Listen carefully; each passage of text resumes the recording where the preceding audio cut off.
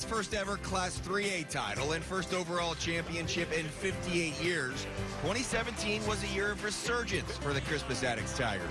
While it has been decades for the Tigers to reach the state championship game, most fans remember Crispus Attucks as one of the most dominant teams in the state of Indiana in the 1950s. Opened in 1927, Crispus Attucks High School was the first and only public high school for African Americans in Indianapolis. It wasn't until 1942 that Attucks was granted membership in the Indiana High School Athletic Association. Led by legendary head coach Ray Crow, Crispus Attucks became the first all-African American high school to win a state title in the state of Indiana and in the nation in 1955 after defeating Gary Roosevelt 97-74.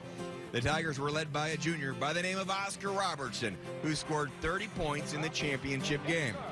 While it was a momentous win on the basketball court, the players of Crispus Attucks, they knew it meant so much more off the court. That's a legacy that you'd like to have, that you know that you were a part of something like this, to break down racial barriers and to make basketball and all sports, when you get it right down to it, that to get across those lines whereby color doesn't matter. It's a competition that we have, and I just think it's great. It's beyond words.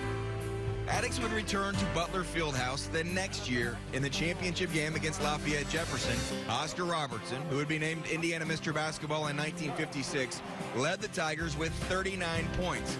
The victory would give the Tigers back-to-back state titles and an undefeated season, the first ever in the state of Indiana. Attucks would capture its third championship in 1959 to close out the decade with 3 state titles.